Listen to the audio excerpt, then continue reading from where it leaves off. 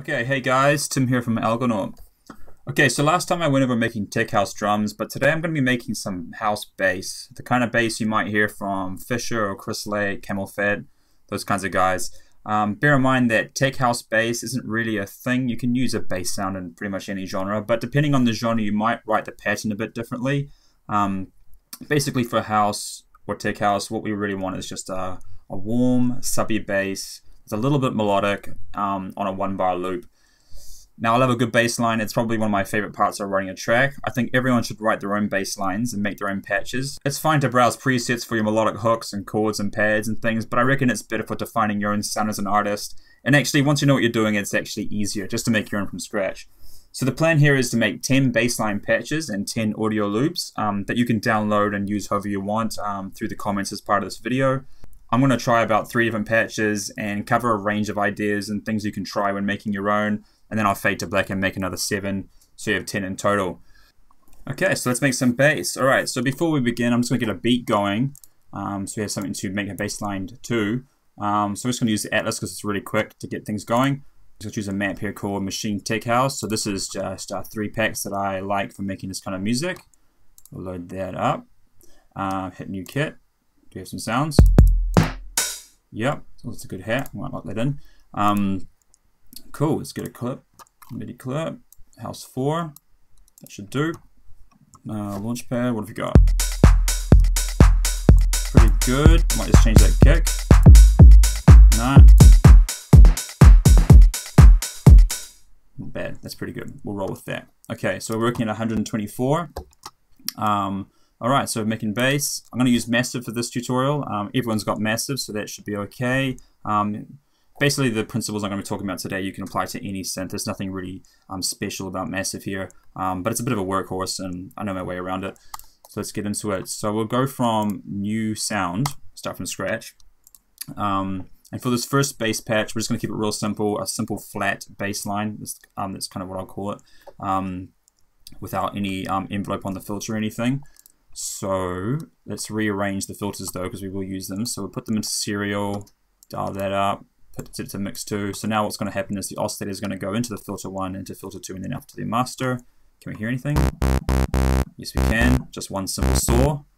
Now to get a really warm oscillator, I tend to use the pulse saw phase width modulated. So this one here, it still has a square and a saw. So if you look at the waveform here, on the hard right, it's a saw wave. Hard left, it's a square. But with the pulse width knob all the way to the right, it's actually phased the square right out to nothing. If you put it vertical, it's just a pure square again. So saw, square. But if you shift the width position just away from center somewhere, you can make it sound much warmer. Get the right octave here. Let's have a look. We'll see. We just need a filter on it. So we'll start with that. And then let's choose a filter. So because we're not chucking an envelope on the filter, we'll probably choose quite a flat, like a low slope filter, like low pass 2 or daft. Because if we had an envelope on the filter, we can get away with having a steeper slope because we will be enveloping in some highs. But in this case, we're just going to keep the filter static, so we probably need a bit more warmth going on. So the shallower slope will mean some more highs will come through. So long story short, daft. Too much resonance. A little bit though, a little bit. It sounds alright already. Dial it up a bit. Okay, so now let's just add a bit of, what can we do here? So check out some of these envelopes and some master stuff. So we'll go to voicing. So you better make sure this is actually on monophonic. By default, it's on polyphonic. So we just want a monophonic bass line. We don't want a chord like this. We just want a single note at a time. Sounds like glide is on by default. We don't want that. Okay, and then we're going to go to the envelopes. So number 4 is the default volume envelope. So we'll just pull that tap to 0 and bring this level down. This is basically sustain. It's a shame they don't just label it that way. So that will give it a bit more punch. Otherwise, it's just full on volume and then off. But if you actually give it a little bit of a 50% sustain, you do get a bit of a punch in terms of volume. Cool, and we'll keep the release quite short for this one as well. Alright, and okay, what can we do now to make it a bit warmer? So we'll chuck on a bit of distortion. Classic tube will do. You could try the other ones if you wanted to. Whoop, whoop, whoop. Yep. It's too much. Pull the drive back. Pull the drive back.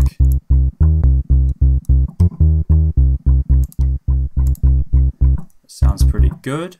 Okay.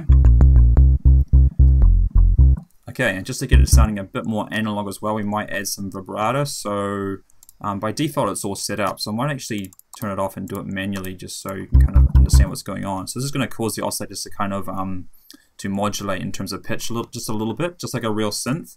We don't want it too much, so that's obviously way too much. Although you could get creative and do that if you wanted to. It's about the right speed, so we'll dial it back to about where we can, about to where we can barely hear it, and then just pull it back a bit more. So that would mean that the notes are all going to be slightly different, which will make it sound a little bit more organic and warm. It's usually a good idea to do that. We could have just turned up vibrato down in the little macro control area, but it's good to do things manually sometimes. And yeah, so what else are we going to do? We're going to add some, because we added some resonance, sometimes that can actually eat away at your lows because it kind of emphasizes the frequencies around the cutoff position. So it could be a good idea to bring them back in, but we'll do that within an EQ post massive. So we'll go, where's EQ8? Check that there. Oh, that's the wrong channel, that's Atlas. There we go. Okay, we'll just turn on 2, that's fine. Bell curve.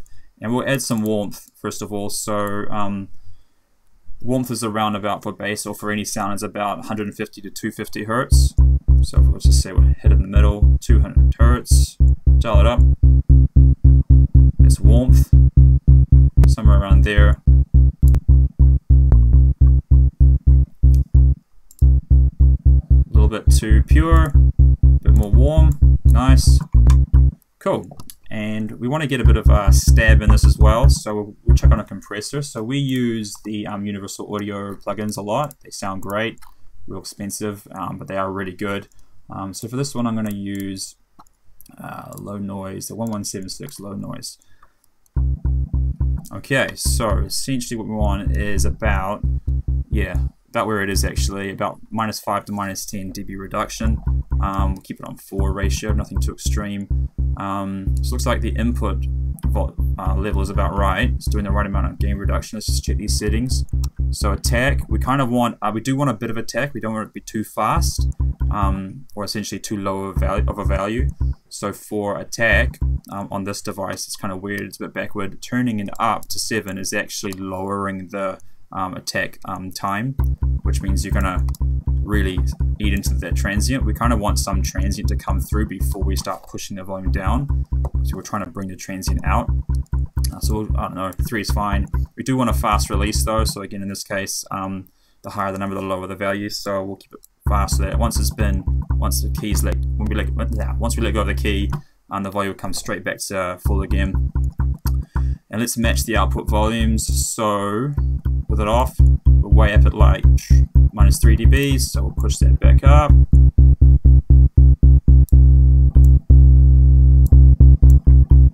Something like that. So with it on, snappy. With it off, bit flabby. Yeah, that's the idea. Okay, so let's get a loop going. So what is our beat? Actually pretty good. All right, so what key should we work in? Let's just do it in A. So when you're writing a melody, we're going to write like essentially a 1-bar melody, so 1-bar loop for the bass line. But I will do a 4-bar clip, and with a little bit of variation on the end. But essentially, it's 4 sets of 1. And then our choices for what to do here, well, we want something basically quite simple, not too melodic. We don't want to do anything progressive because that starts becoming like deep house. And we don't want anything too wild on the keyboard as well. Otherwise, it's kind of more, the bass line becomes the melody of your song, a bit more like bass house. And we just want something simple down the bottom. So we could either go on beat or off beat. So on beat would be like that. Offbeat would be leaving that first kick in there and then coming on the offbeat, so it'll be like.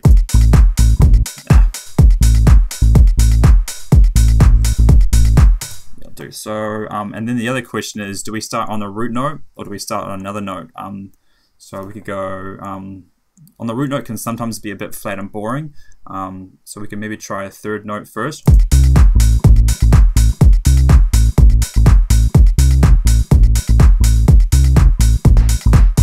That's right, good. I might just go with that for the first loop. Yeah, alright. Let's give a bit of a play and see what we come up with.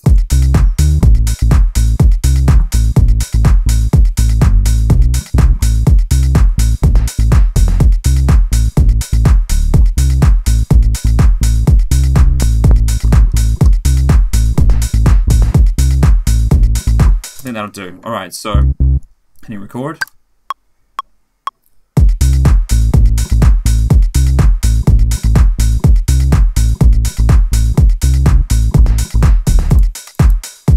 Oh, went a bit too far. We'll just rein that in.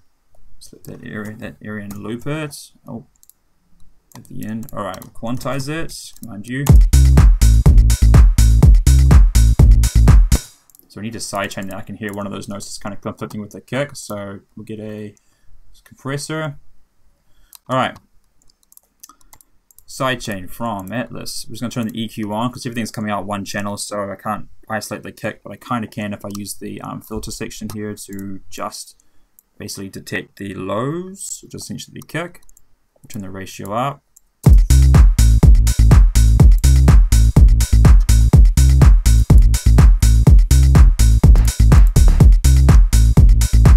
Pull that cut off back a little bit. We'll just do a bit of tweaking.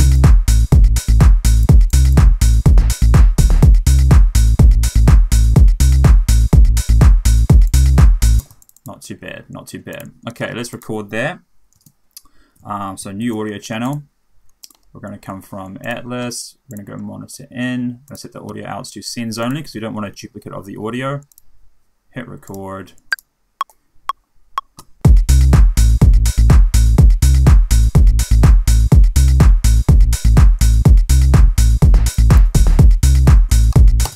Cool.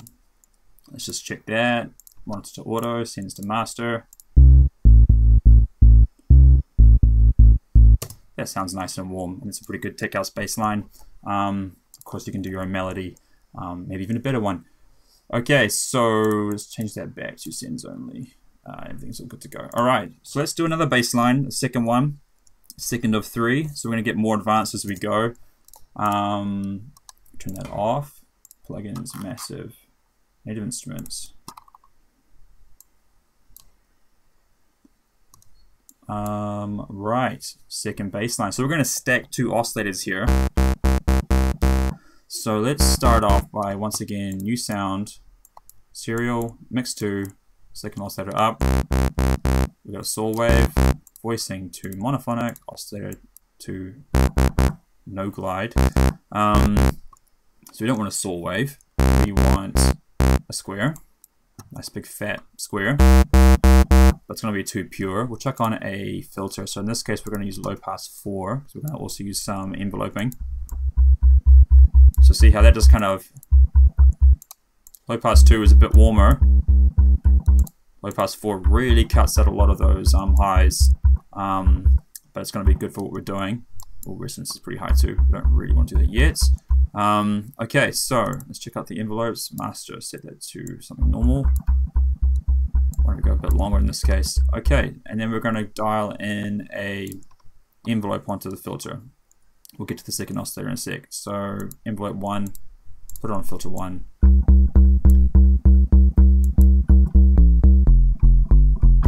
Cool. Increase the release so it kind of,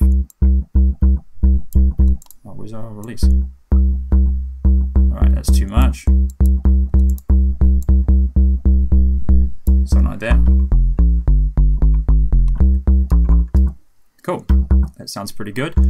Second oscillator. So we're going to use, we've got a square wave up top. Let's turn this on and choose a different wave table. So here in the basic columns, you've kind of got basic column, you've got all the I feel all the nice analog kind of waveforms, and as you kind of go along the columns, they get weirder and weirder. So over here you've got stuff like vocal kind of sounding waveforms right up to like cicadas. So we don't want to be too weird.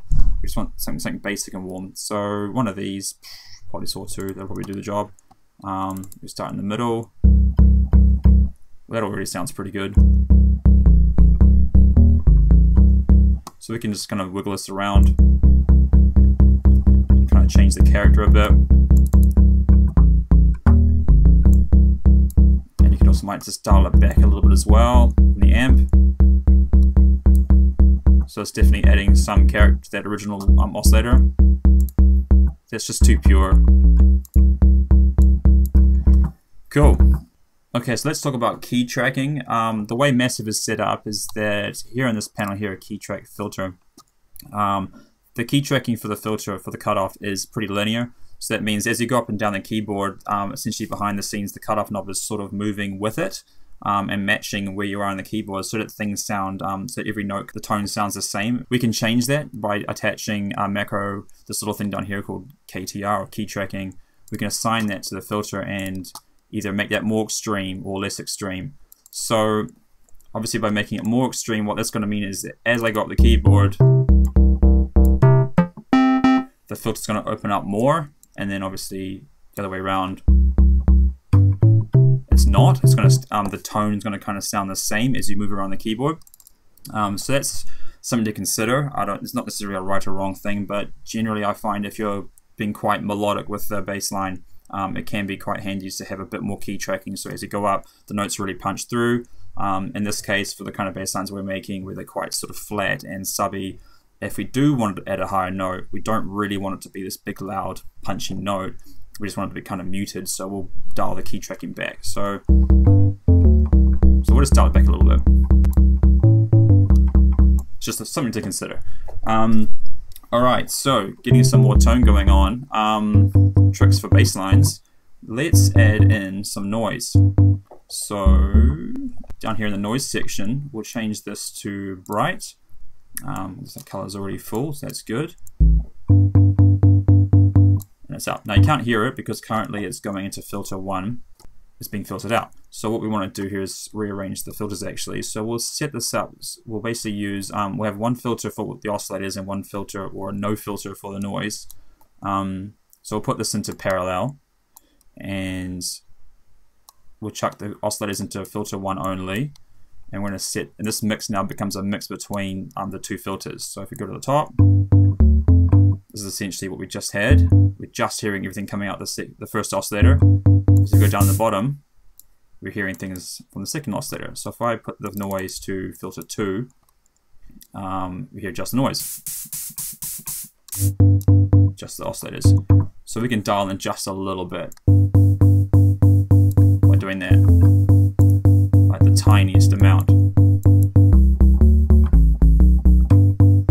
Or even less. You don't even necessarily want to be almost, you want to kind of feel it, not necessarily hear it. Just gives a bit of character. And then what we can do is if we chuck that through some kind of distortion, it'll make the noise sound quite cool as well.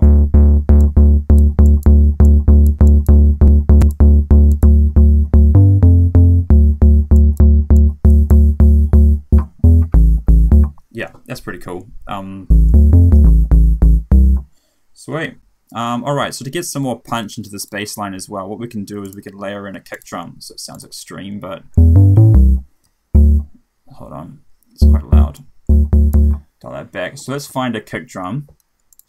Vengeance sound, like we're already here. Vengeance, we'll just go deep house, doesn't really matter what kick drum, but just one that has a decent transient. So what have we got? That's pretty good. Something with character. So we're going to group Massive, Command G, pop open the chains. We'll drag that kick into a second layer. Cool. Let's just solo that. Okay, so it's too low, so we'll chuck on a MIDI effect. We'll pitch that up quite a bit. What is 12 like? 1 octave. Still too low. We'll go up to where it kind of naturally was, 24. Sweet. We'll get a filter or an EQ on that. EQ 8, change this to high pass, cut it all out. So it's just the transient essentially we end up hearing. and then we will unsolo it. We've got both. Dial it back a little bit. So with it on, sounds like that, nice and clicky and stabby. With it off, kind of flat. So this will help punch through in the mix and sound like a really sharp, like stabby bass line if you're going for that kind of vibe. It doesn't matter what key the kick is in, because by the time you high pass out the frequencies, it's just noise. So you're basically adding a noisy transient. You can use any kick you want. You might actually just EQ out the ultra highs as well. So we're just getting a nice warm click. Okay. What else can we do? We can actually, that might be enough for this patch actually. So let's check on a compressor. Universal Audio. This one we'll use a DBX160. Still quite a lot of that will transient, eh? Alright. Once again, about 10 dBs reduction, so this is too much, so we'll bring that threshold back up. Cool, and there's basically no settings on this, so that makes things easy. We'll just make sure that the overall volume is about the same. Oh, that's actually compressing it quite a lot. Let's bring it up even more. Dial the output back a bit.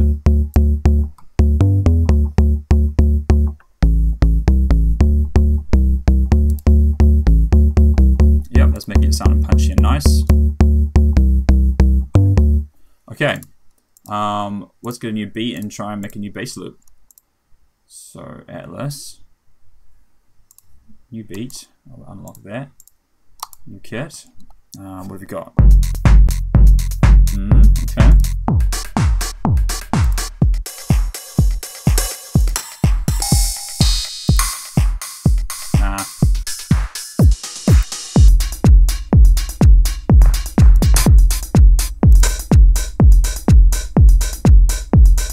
Yeah, that's pretty cool. Pick's quite long, might shorten it a little bit.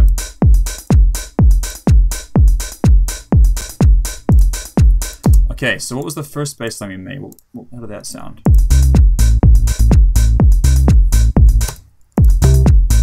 So that was in A, and it was starting on the third on the offbeat. So let's try something different. We'll go on beat in a different key. I feel like we need to filter this down a little bit. It's just a bit too warm.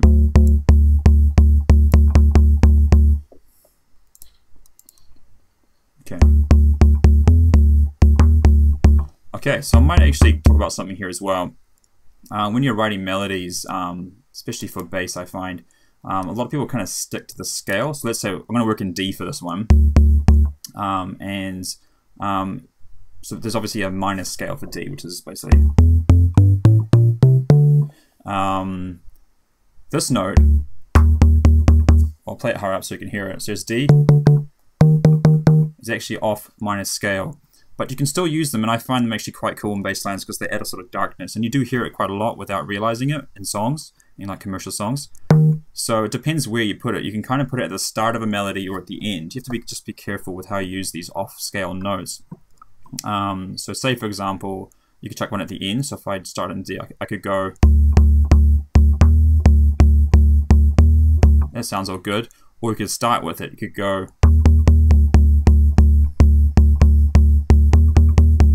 Something like that. So a few off notes at the start, and then kind of mostly the root note kind of works too. So I might try that actually, starting on beat this time rather than off beat last time. So let's have a bit of a muck around, see what we come up with.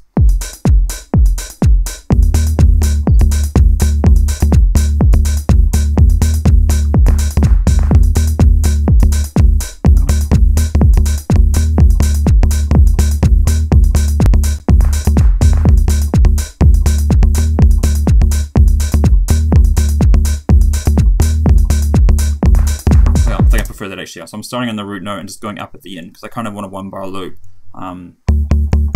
Let's record this. So, it dawns on me, we probably need a sidechain. So I'm just going to copy this from the first channel holding Alt. Sweet. Okay, recording starting on D.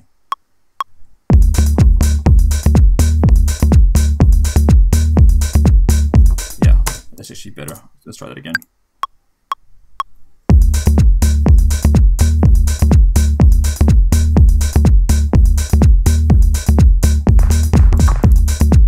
Cool.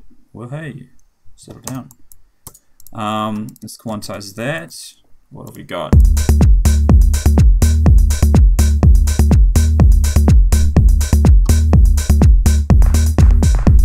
Oh, I kind of messed that last bit up. It needs to be kind of on the offbeat there.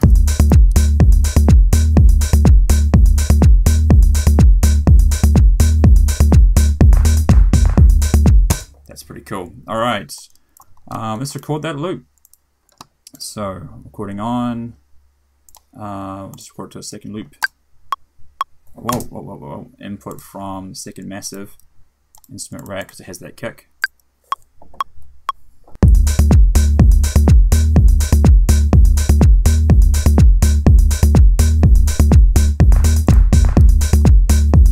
Look at those transients, nice and punchy. Cool, second bassline loop. Let's give that a listen. So we've got the first one. Simple and warm. Punchy, also warm.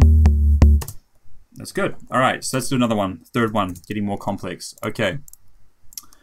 Massive. Unsolve that. We'll set that back to sends only. Cool. Native instruments. Oh, first order of business as well. We'll get a new beat. Thank you. Oh yeah, we'll turn that channel off. Okay, new kits. Nah. Nah. Cool kick.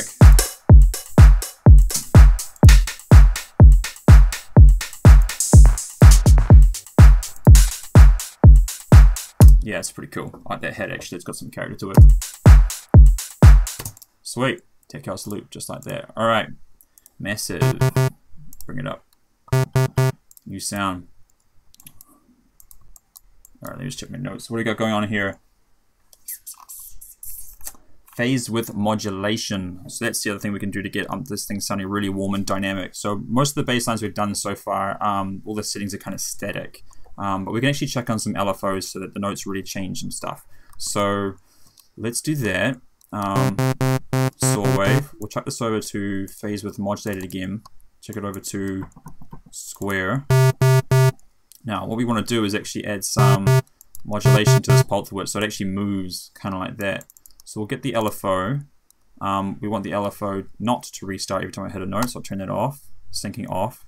We'll turn the curve to sine wave only, and then we've got rate to consider, and we'll just put this on phase width. And so at the moment it's static. If we dial this right up,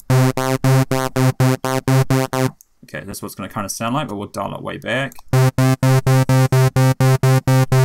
We're also too high. We've done A, we've done D. Let's do.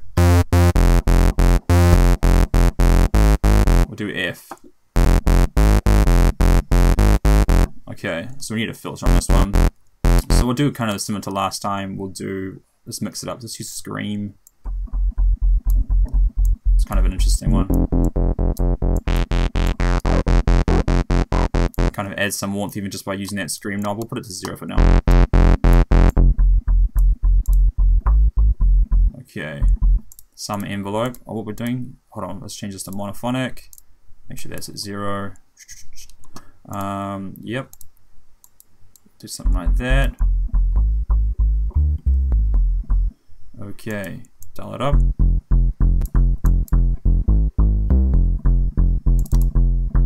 See the difference? Without any kind of modulation, it's quite flat.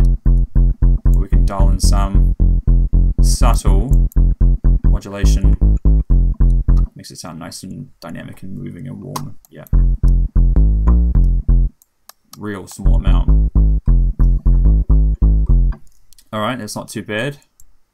Okay, so then what we want is we'll dial in another oscillator, but maybe an octave up. Actually, first of all, let's just see if maybe we want to actually mix a square and a saw wave here. Saw wave, square only. Yeah, I think somewhere in the middle, a mix of a square and a saw. And we will dial in another oscillator, but this time we'll try an octave above. So turn that on. I want to put this to half amp for now. Let's pick another one. Rough math.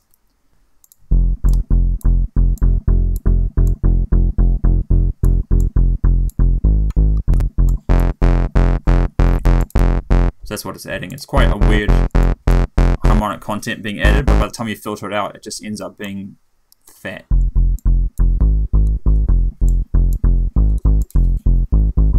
That sounds a little bit too pure still. Just adds something. You could even go as far actually as modulating the wavetable position, but we won't do that in this case. Alright, so for this one we can add a bit of chorus. We'll try that. We won't use distortion because we've got so much harmonic content anyway. Let's try chorus. Maybe we'll try ensemble. No, chorus is probably better. Dial the depth back a little bit. That sounds pretty good. And then what we're going to do is we're going to do some EQ shaping. So before on the first patch we used an EQ just to add warmth, but it doesn't have to stop there. You can actually use the EQ to really carve your own bass sound. So maybe in this case I'm going to actually remove some frequencies, add some others.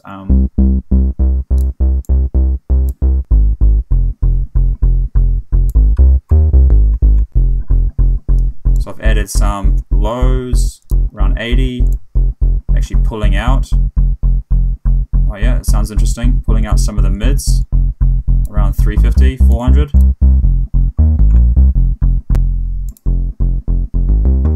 Almost sounds kind of resonant like that, but that really adds some kind of shape to it as well. It sounds pretty good. Okay, so getting more advanced. One thing you can do as well, now that we've got a stereo spread, we can process the mids and the sides separately. So I'll show you a trick. Filter. We're going to group it. We're going to open up the chain and we're going to duplicate this chain. So what we essentially got is two chains. I'm going to rename the first one to low. Whoop, rename the other one to high. So if we solo this, I'm going to filter out everything that's in the lows down to like, I don't know, 120. And in the highs, I'm going to high pass everything. So about the same.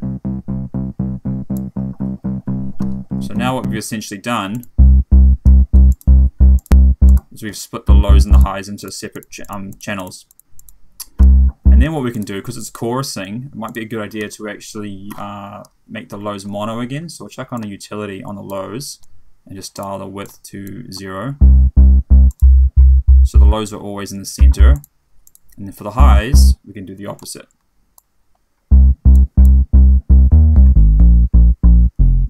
Wow, maybe not 400%, but we can just increase the width a bit. And then from there, we have options. We can do all kinds of things. We can process the lows and the highs separately. So maybe we will, what can we try? Let's try transient shaping the highs. So we'll go to native instruments. They have one called Transient Master. It's pretty good. Check it on that. Increase the attack. That adds some punch.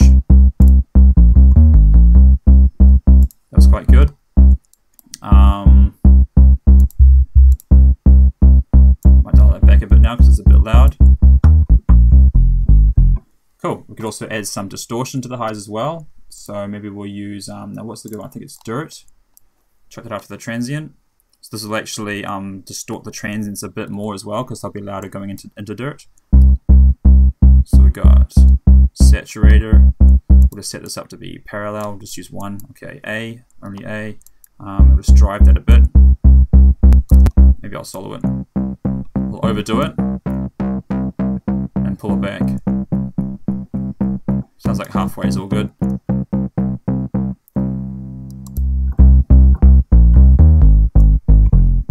Cool, a bit loud. So this rack we've made is actually adding a lot of character just by splitting the lows and highs and giving us a bit more control over what we want to do and getting creative with that bass. Probably want to chuck a compressor on the end of all that as well. Universal audio. Let's use the LA2. That'll be good.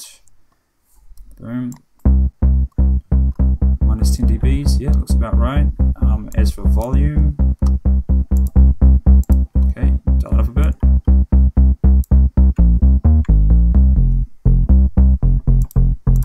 Cool. Is that everything? Yeah. Bit of reverb. We could do a bit of reverb actually if you wanted to. Let's use Valhalla. So just a bit. I might actually, we'll chuck the reverb on the highs as well, so we're not actually reverbing the lows. So let's go Valhalla room. We'll chuck this maybe in front of, after the transient, before the dirt.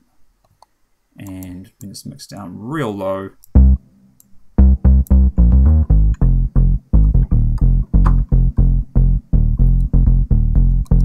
That has some character too. That can be done real low. Maybe I'll make the decay a bit shorter. Yeah. Yeah, and that's basically it. So there's some more advanced techniques. So let's record this, and so what have we got for our two bass lines? We've got, oh, we need a new beat. That's right, that was our new beat. Okay, so we've got an offbeat note starting on an offbeat bass line starting on a different note on the scale. One starting on beat, but I'm starting on the root. I don't know, I'll just wing it. So we're gonna work in, first was in A, second was in D, let's do it in F. It's actually probably almost too warm, but we'll write the melody first, so let's have a look. Oh, sidechain, don't forget that. Definitely gonna want that. Alt drag, cool.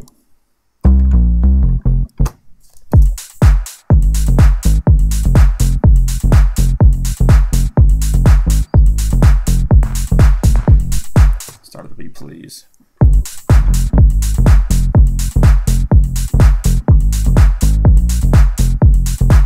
Now, what do we got?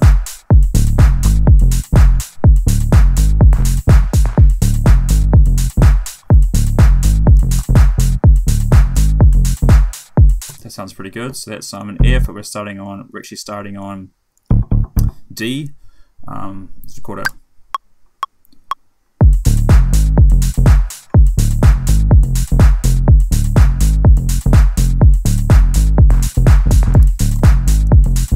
So the first one didn't have that extra note at the end, which I think it needs. We had a gap in the first melody, so we'll keep this one a bit different. Quantize.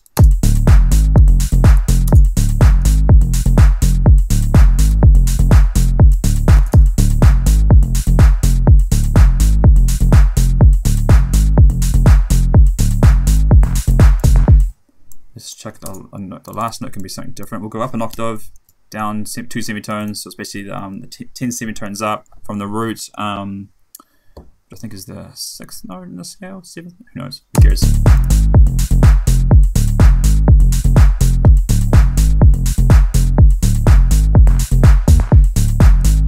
Too short.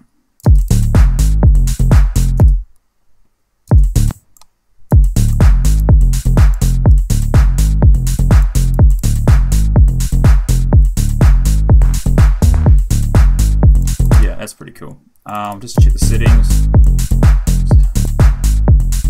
Oh, so much character this is adding.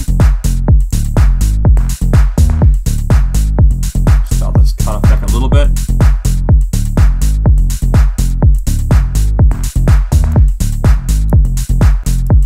Cool. Let's record it. So from massive in, record.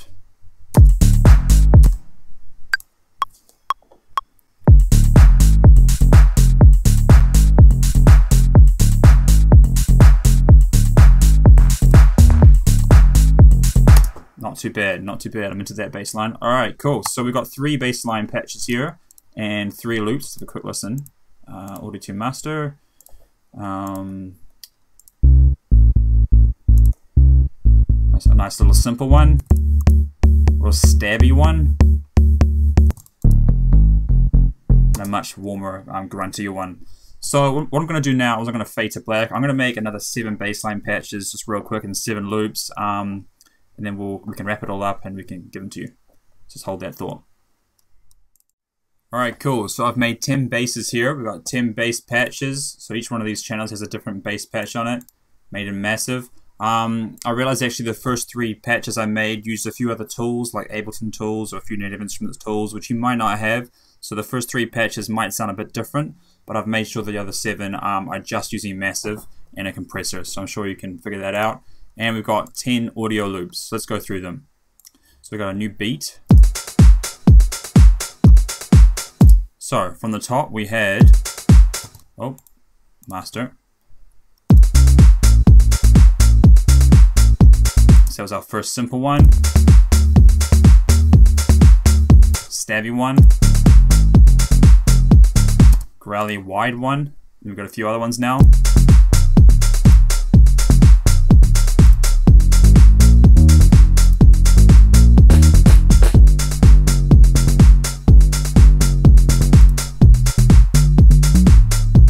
It's a good one.